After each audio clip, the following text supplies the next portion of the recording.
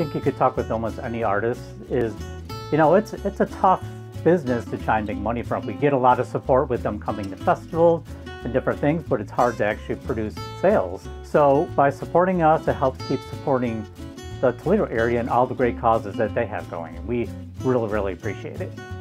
My name's Greg Justus. I'm just a local artist here in Toledo. I've been here for quite a few years, and as we know, it's tough making a career in art, but I've done pretty well with my art classes. And then we have this whole coronavirus scare. So I think as an artist, one of the things we're obligated to do is kind of help our communities through it. So that's basically what I'm trying to do by, first of all, I started developing coloring pages that I'm doing regularly and posting on my Facebook fan page, Greg Justus Modern Impressionism.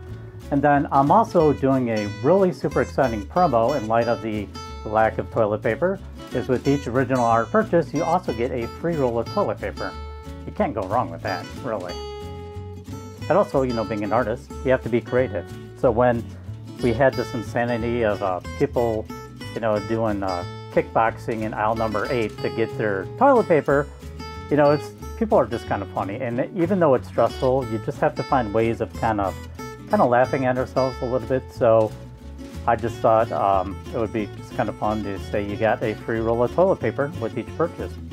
And if it led to a sale, helps me pay a bill or buy some food, so got nothing to lose. You may as well try anything, right? I've always been very drawn to color, like the Impressionist and Abstract Expressionism is probably my 2 favorite periods. So I'm very influenced by them. I just love the colors and the whole process of the Abstract Expressionist kind of using the paint or material as the actual subject. So I like to have the painting, but also when people see it, they see the image, but then they're like, oh my God, they always want to touch the paint. That's part of the reason I started doing more textural stuff, because when I was doing a lot of the outdoor art shows, people are just so funny. Like when they see that, for some reason, we all want to kind of touch the paint.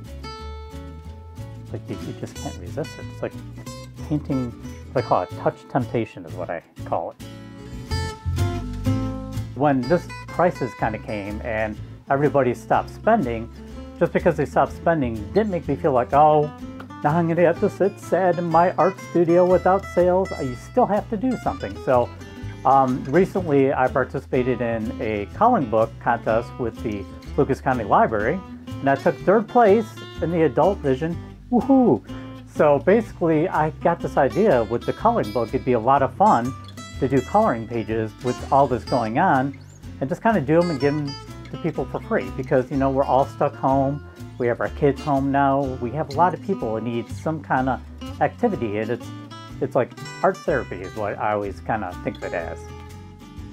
My coloring book, I post all the new pages. I have a Facebook art fan page. It's called Greg Justus, Justus, Modern Impressionism. And I have a folder that just says free coloring book pages. And if you'd like to purchase any of my artwork, you can check out all my available artwork at artofjustus.com.